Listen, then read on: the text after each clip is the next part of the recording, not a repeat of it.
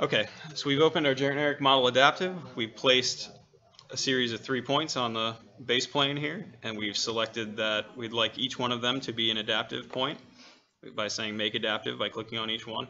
Then we've gone through and we've selected 2 at a time, holding down control, and done a spline through points to make a line between them on each side. The next thing we want to do is we're going to select that outline, and we should be able to get the entire outline. If you come at it from the middle here, you'll see that it lights up in blue. And we can select that. We should have the whole outline selected, and we can say is reference line over here. So the difference between checking this and not checking it is that if we're checking it, we're saying that this is not a built geometry, right? That line is not actually part of our building. It's just a reference line for other geometry to use to reference. So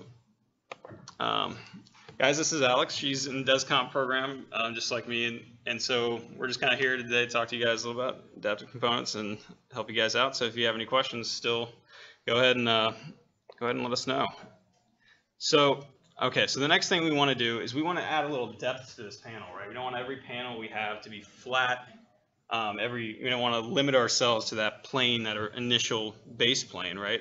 But how can we create a geometry that references this geometry and moves with this geometry, but is not planar with this particular face? So what we're going to do is we're going to create another series of points that are going to be offset from our base points, and we're going to do that by clicking the set plane icon again, top left. We're going to click on just one. I'll start with my first point, just that flat plane. Here, I'll do it again so you guys can see it. Just this flat plane that's associated with that first point. Does everybody see what I'm clicking on here? All right. So now if I go back and I say place a point, you can see that it highlights that plane that I've selected a little bit bigger than it was the first time. So we can place that point back at the same location as our other adaptive point. And you can see when I hover over, I can click on it now. And so it's located in the same position as the original adaptive point, but it is hosted to that flat plane that that is part of the original adaptive point. Okay, so once you've got that placed, go ahead and select it like I have it selected here. If you can't get it, you might have to press the tab button to get it. So then, whoop, I'll have to plug this in. So now you'll see that when you have it selected, there's an offset parameter here on the properties window. If you can't see your properties window, let us know and we can help you find that. But in that offset window, or in the offset parameter, we can then type in a value and we can watch what happens to our point. So I'm just going to type in 10 feet, press apply, and you see that now our point is hovering off of our panel. Is everybody able to get that? Okay. So once you've got a point hovering off our panel, let's look at how we can create a parameter to control how far that point hovers off our panel. So we have a parameter already associated with the actual point object here, but we want to create a parameter for our entire family that's going to be able to control that. So I'm going to come up here and click on this family types icon, which is in the little properties tab under the modify tab, or in the properties window under the modify tab here, this one here. Bottom right of the properties box. And once we click on that, we'll get this family types window that pops up here, right? Yours might look a little different than mine. I'm pretty sure all the 2017 ones look like this now. But you'll see this little new parameter icon in the bottom left corner of it. You can find that. Go ahead and click on that one there. All right. So now we're going to create a new parameter. We're going to store a value in this that we're going to use then to control that offset value for our points, right? So I'm just going to call this one offset. I'm going to spell it with a capital O, offset. And we're going to keep this one a type parameter. And type parameter allows the panel, the parameter that we're making, to affect all of the objects of that type the same. And what I mean by that is, if we set this to 1 foot of offset, that means that every one of our panels is going to get 1 foot of offset, and they always all get the same thing. Versus if we had, for example, in our louver setup where we're controlling it based on the sun, in that case we want every panel to be able to rotate differently, And because we want them to all be different values for that parameter, we can set that as an instance parameter, meaning every instance of our panel, every time the panel is created, it can have a different parameter. But this one's a type because we want every one that's the same type to have the same value. All right, so this one's going to be an offset, and we're going to keep this as a length as a type of parameter. So pretty much the only thing you need to change is the name. We'll say OK. And then we can type in a value here just to make sure it's working. I'm going to double what I had in there before. I'll say 20 feet. And of course, this is probably going to have to be scaled down once we apply it to a building because we're not going to have panels quite this big. Or maybe you would. I don't know. Depends. So I'm going to say 20 feet. I'll say apply. OK. All right.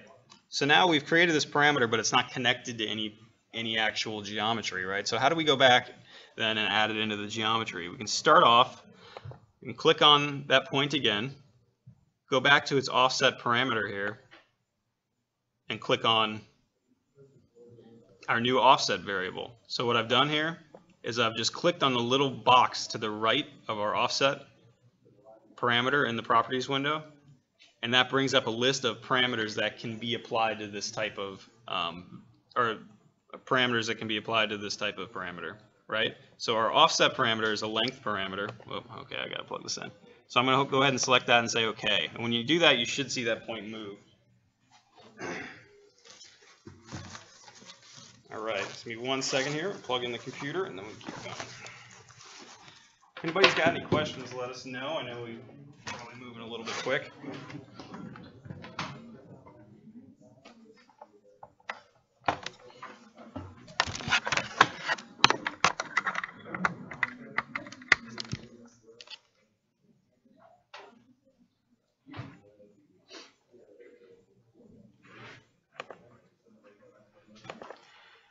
So once we've got this point controlled by our offset parameter, we're going to go around and do that to all the other points, right? We're going to set our plane to that flat plane associated with our adaptive point. We're going to place a point at the same location as the adaptive point. And I'm going to just repeat that process for our other two adaptive points. Select the flat plane, place the point. All right, I'll go back, I'll click on the point, and I'll set its offset or associate its offset parameter with the offset parameter we made. Same thing we just did, but with 2 more points.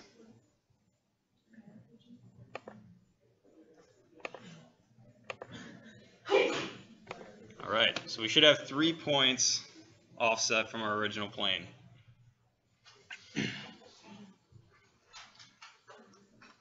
All right, once you got that, let me know if I'm going too fast. Once you got that, we're going to do the same thing we did before, and we're going to hold down Control, select 2 of them, create a spline through points, and just rinse and repeat here.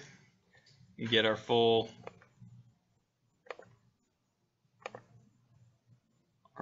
profile again on this offset level.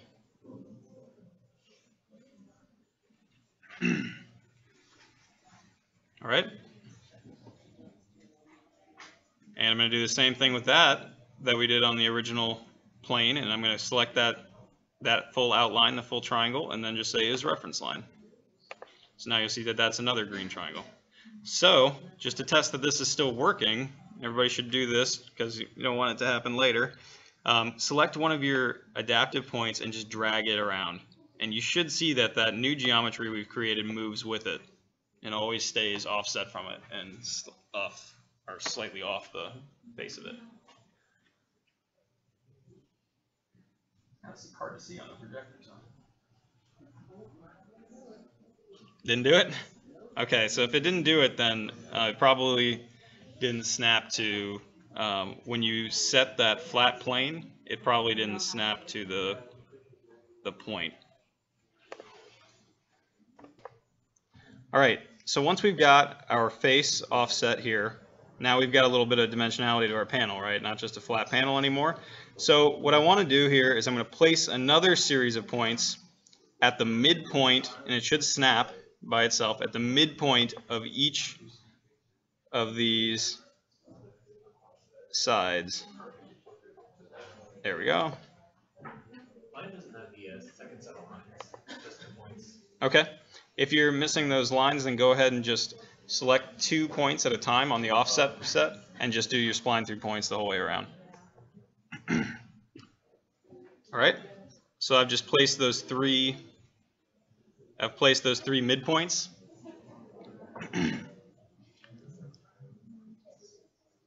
Now what I'm going to do is I'm going to select one of the midpoints, and I'm going to select the opposite vertex, right? So I'm going to hit Control. So for example here, I'm taking the midpoint of this line here, and I'm taking the opposite vertex of that midpoint.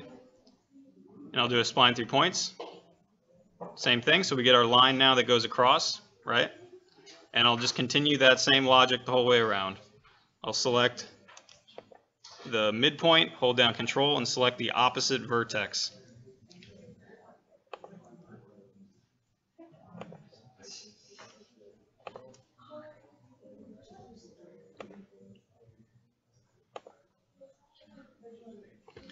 All right. So you should get these kind of crisscrossing lines across that top face of the panel, and they should all intersect at the centroid of our geometry here. Everybody got that? What's up? Oh.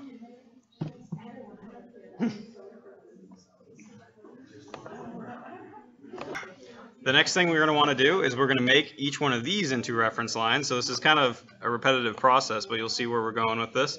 So we're going to just click on each one of these, or you can hold Control and select multiple or whatever you want to do.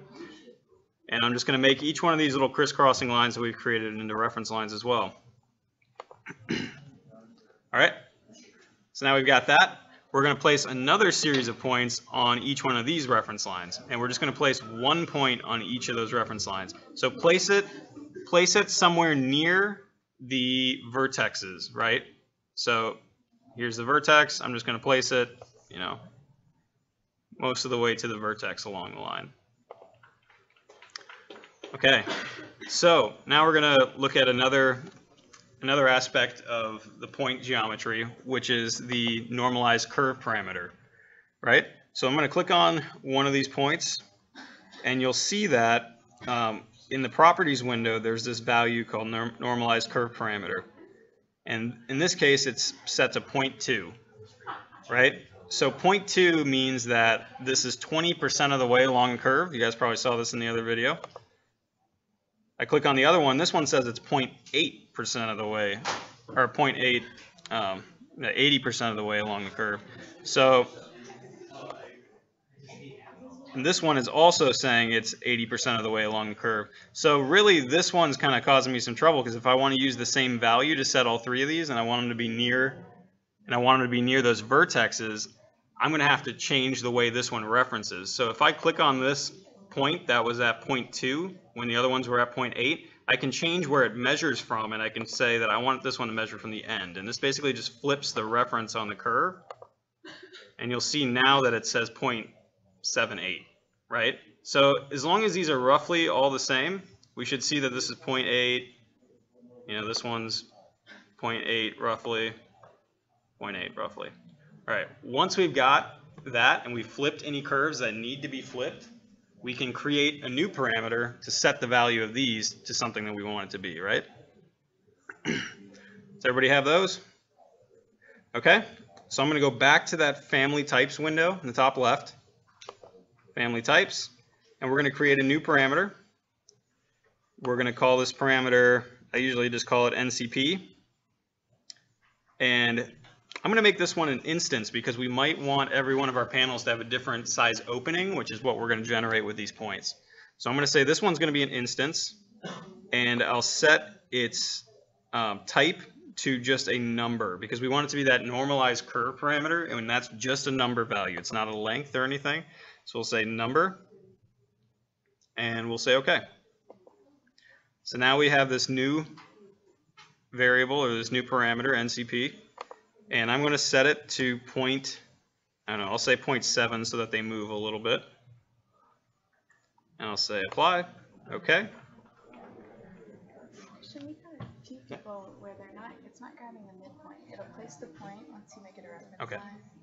If you may want to say it to everybody. Okay, so you guys, if you're having a hard time getting that midpoint to snap to where you need it to, you can use this same normalized curve parameter value, and you can place it anywhere on that line, and then set its normalized curve parameter to 0.5 or 50% of the way along the curve, right?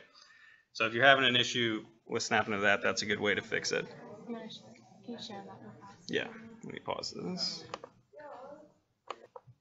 So let's finish up this process by going through, and we're going to select each of our points here that should already be set, should already have a normalized curve parameter somewhere around, you know, the same thing, 0.8 or whatever. So we're going to go back and we're going to say normalized curve parameter. We're just going to click on that associate parameter box that's next to the parameter we want, and we're going to click our NCP that we created. Say OK, and you should see it move slightly. And they should be all still more or less towards those vertexes. All right. So if you have one that's not towards a vertex, try doing that measure from and change the measure from on it. You have to click them one at a time to do that. Okay. So you've got those three now. Now we're just going to do that same process one more time. We're going to go through control click, and make a triangle the whole way around with our spline through points.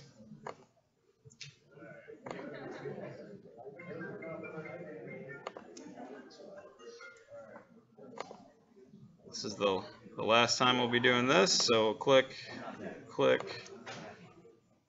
spline. And then once you have that final triangle, final smaller triangle up there, you can just make it a reference line as well. All right. So now we have the full set of profiles. We have the full framework that we're going to create our geometry based off of here. Okay, you should see if you grab one of your original adaptive points at the bottom, when you pull that, you should see it always stretch. That geometry should stretch to wherever you've moved it. All right.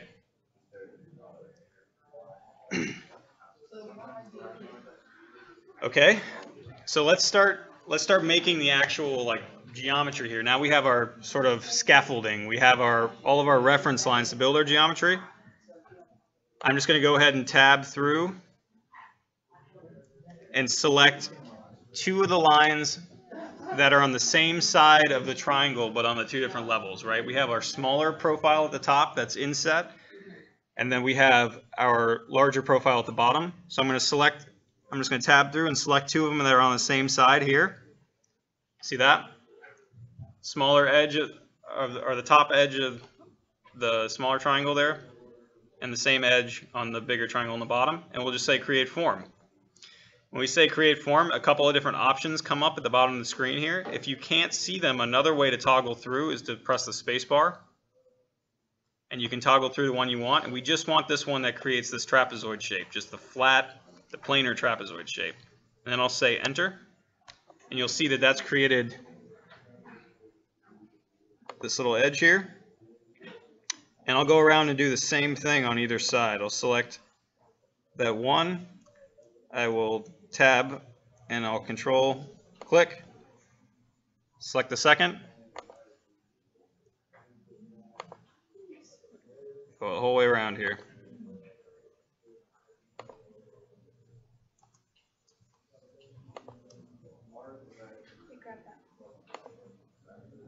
Oh, did I?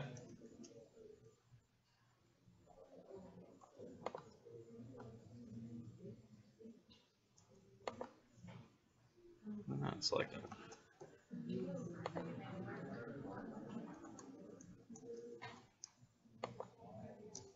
There we go.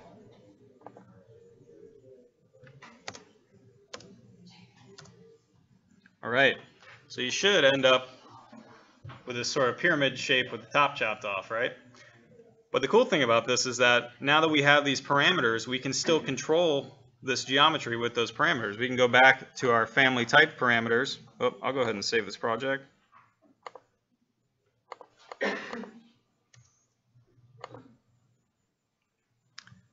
We can go back to our family type parameters, and we can change these and see how it affects our geometry, right?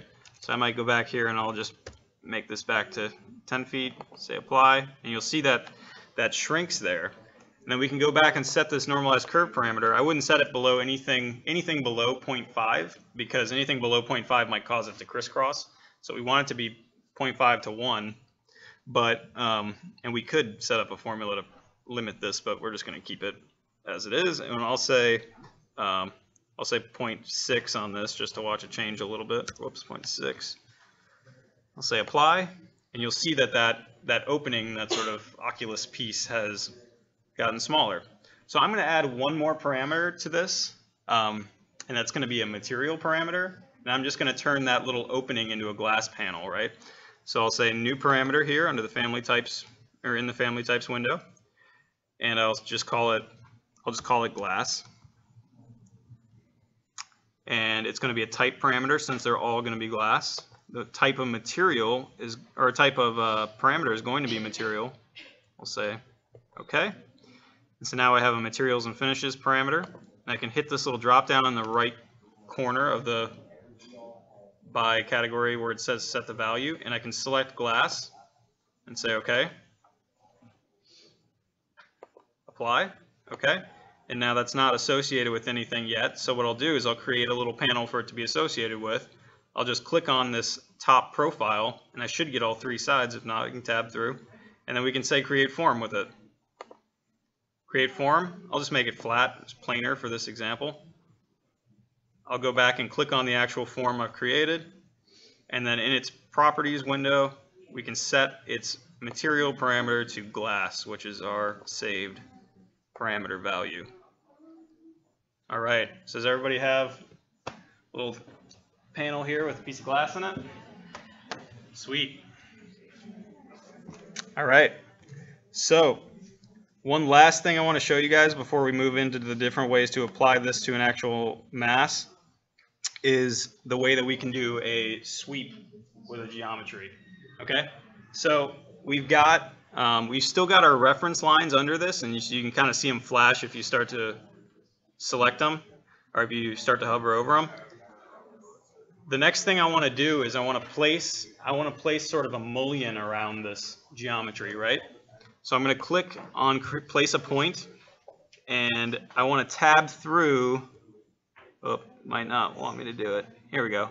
Should be able to tab through and place a point on that original reference line. Oh, it doesn't look like, to me it looks like this one placed it on the here.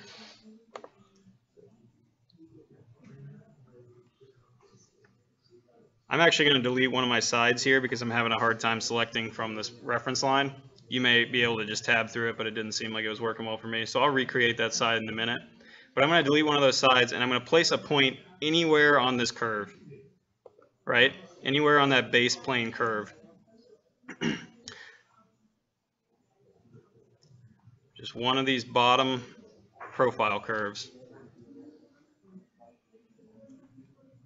I'll say it one more time. If you're having a hard time tabbing through to actually place the point on the reference line, you may have to delete temporarily one of the faces of your panel. So all I'm going to do now is I'm going to say set reference plane, and I'm going to set it to that plane that's associated with that point, which is perpendicular to the reference line. And I'm going to go ahead and make a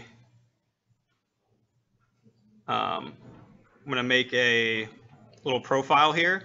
And one of the important things here is that this profile is going inward, or it's going towards the center of the panel, right? I'm dragging down and towards the center of the panel, not outwards away from the panel, but down towards the center of the panel. And we want to make this fairly small because really our panel here is way oversized. So I'm just going to make it, I'll make it 1 foot by 6 inches. These are going to have to be fairly large panels. And really we could, and so that's just creating a profile here. And really we could control the size of this with a set of parameters if we want to, but for the sake of time we won't. I'll just show really quick how you might do that. So if we click on it, we could actually set a series of, you guys don't have to do this, but just take a look at how it's done. So you can go ahead and draw a series of values on there, and then we can set those to a label, which would be one of our values, right? So if you wanted to make that profile adaptive as well, or you wanted to be able to set the value, the depth of that curtain or that of that mullion, then you could create a parameter for that and set it just doing this, set it this way. But we're just going to leave it at a set one for now, for the sake of time. I'm going to turn that little profile that I've created, that rectangle, into a reference line. So go ahead and say is reference line, and you'll see that we get the green outline. And then this part's really easy. We're just going to select our full profile on the bottom of our triangle, our panel, and then I'm going to hold down Control and click our little rectangular profile, and we'll say create form. And you should see that it has created then this full profile form around the bottom of our panel. So this is basically going to act as our mullion, right? All right. So if you got that, I'm just going to go ahead and tab back through and create my side panel that I deleted before. Go back and say create form. Select the planar form. All right. Cool, guys. So now we should have a full panel, the glass piece, and a mullion geometry around its perimeter. So I'm going to save this, and I'm going to go to there's a couple ways. Well, we can just say new. Once we finish that up, we can say new family. Make sure you save this one. So just say new family, and we'll go in the conceptual mass folder and just select the mass. So now we're going to create a mass to apply this panel to.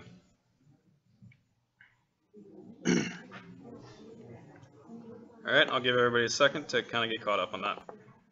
All right, so we just created a little mass here by using the rectangle tool, doing a create form, and then extruding it and twisting the top face with the rotate tool. All right, so now what we want to do is we want to take one of these surfaces. So I'm just going to tab through till it selects the actual surface here for us. I'm going to click on it, and I'm going to say divide surface, and you should see it under the modify form tab and towards the right side here. And I'll say divide surface. All right. So we should get kind of a rectangular pattern by default here, but it says no pattern, but it's sort of a rectangular pattern, right? So if we come over here to the properties tab, it should be selected by default, but if not, you can select the curtain panel there, or the divided surface. You come over to the properties tab and hit the drop down here for the different family types. What we want to select is one of the triangle patterns. So there's the checkerboard ones that have the missing tiles in between. This is really good for something like if you're doing structural elements where you wouldn't want mullions or columns overlapping, because I mean if you think about making a triangular set of columns, they would overlap if you put them in every triangle, but if you put them in every other triangle, they won't overlap, right? So that's really useful for stuff like that. But for us, we're going to go ahead and we'll go with this triangle flat pattern. You can see that it applies it to the whole surface here, right? So already we've got kind of an interesting little facade going on here, but let's look at how we can start to apply our geometry we've created here to this surface. So if we hit, let's see. Okay, hold on a second. So the first thing we want to hit is we want to change it over to the surface representation here, right? So once we have it selected, you'll see in the top right you have the surface representation icon, and we can click on, we want the surface to be showing, we can turn off the pattern. So we just want the surface one selected, and then once we do that, it allows us to then go into our little drop down here in the bottom right corner of that tab, that surface representation tab. There's that little arrow that you can hit, and once you're in that, you can come over here and click on the nodes icon here, and I will uncheck the UV grid and intersect lines.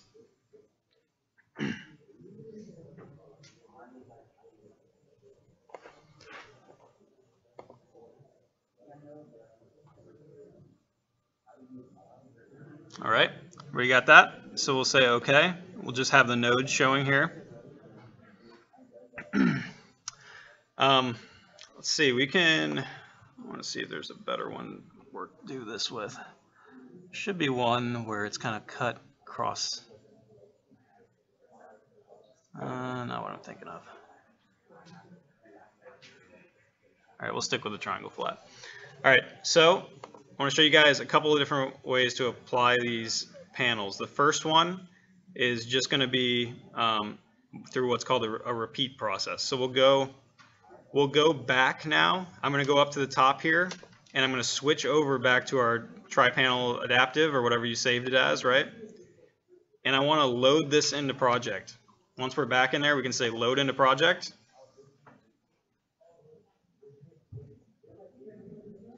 And I can actually select then a series. I'll choose these top 3 panels, or these top 3 points, and then I'll just press escape. You should see that once we've selected those top 3 there, it's placed an instance of our panel that we created in that location. So we have one of our little panels there.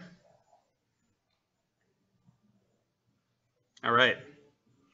So now we can go through and we can repeat that process. So I'm going to click on that panel then, and if you come up here, it's kind of hidden up here, but you see this repeat icon. So select your panel and then hit this repeat icon, and it should populate your entire wall there with those panels. All right. Yep. The repeat icon is right here, right where my mouse is here. Yep. Okay. So what you want to do is just go back and just delete it, and then all you can just delete it. Draw points in the opposite order. So how we're to the opposite order. Okay, so the way this repeat option works is it's going to take whatever logic you took and just propagate it across the entire surface until it runs out of items to do it with, right? But the thing that you want to pay attention to is, obviously here we have a gap between a lot of our panels, right? So if we want to fill in that gap, we're going to have to go through and create another instance of that object, right, or instance of our panel. So I'll go back to create and say component. And now I'm going to do one that's kind of these in-between points. I want to make sure I get actually that I'm clicking on those blue points, those nodes of the surface here. And I'm going to place another one in that gap in between, and then I'll just say repeat again. So this is one way to do it. This is not necessarily the most efficient way, right? Because I've got to go through essentially, in this case, with this pattern, I've got to go through and essentially place 4 different versions of this, upside down, right side up, and each row to fill out this entire surface.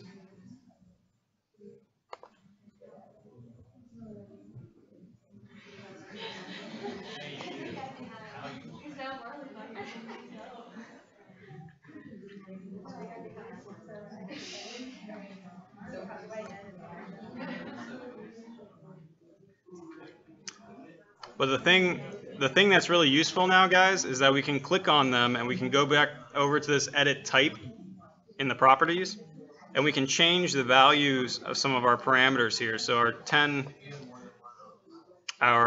type parameters are going to show up here. Anything that we had set as a type, right?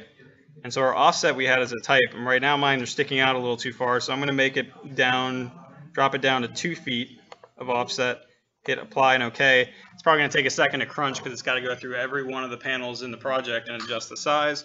So once that's done, we should see that we have those adjusted, right? We have a little bit more reasonable panels now.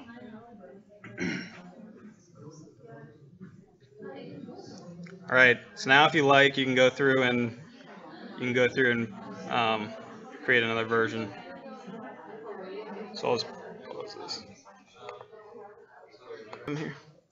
Okay, so just to show you guys one more way to do this, if I go through, you guys don't necessarily have to follow along here, you can just kind of take a look. So we can go through and do the same thing. Whoops, I need to select one of these faces. So I'm going to select the face of the form, hit divide surface. I'm going to select the pattern I want. I'll go back to our triangle flat, the same thing we did before. All right, so I've got a triangle flat. What we can actually do, if we'd like, is we can go in here and say new, not project, new, family, and I'll say curtain panel pattern based this time. And I'll say OK. And then we can actually select this little grid that pops up, and we can change its type, and you'll see that these are the same ones as our original curtain panels we saw when we did our divide surface, right? So we can select the one that we plan to use in our project. In this case, we're using triangle flat, and you'll see that it creates sort of our basic adaptive, our generic model adaptive, but hosted to this grid that it's already created for us, right? So once we've done that, just to show you guys how this works, I'm just going to hit create form here. Create that form, right? And then I will, we can do whatever we like with this, but let's see, maybe we can do a scale. Well, let's just leave it as is. I'm just going to show you guys the process of loading this in, but essentially you could create that exact same panel we just made, but on this pattern-based version, right? It would work exactly the same way. It kind of just does the first couple steps for you. So I'm just going to load this in the project, and I'm going to load it into my mass. Right? So now if we click back on our divided surface, we can hit over here on the properties. You'll see that if I scroll down a little bit, our new one we just created popped in there underneath the other triangle flat version, right? So if I click on our new one, it'll take a second and it'll crunch, and then it'll populate that surface with our new pattern-based version. And our pattern-based version does a pretty good job of filling in the entire surface for us. So if we had, for example, these could be like, I don't know, a precast panel or something like that. If we wanted to populate that entire surface with a series of precast triangular panels for our facade, that's a really quick way to do it. We don't need any kind of dynamo or anything like that, but we don't have a lot of individual control right now because we haven't created any new properties for it. We haven't gone through and built that full scaffolding. So just to kind of summarize, this is a really great quick way to apply a lot of geometry to the surface if you're working entirely in Revit. If you're working in Dynamo, I find that it's most useful, instead of going with the pattern-based panel, to go with the generic panel. That way you can use a list of points to apply it. You can divide your surface with lunchbox or however you like, and then you can apply each one of those panels based off a list of points that corresponds with it, right? 3 points in this case. Lists with sublists of 3 points would create a whole series of these panels. So that's pretty much it for today, guys. If you guys have any other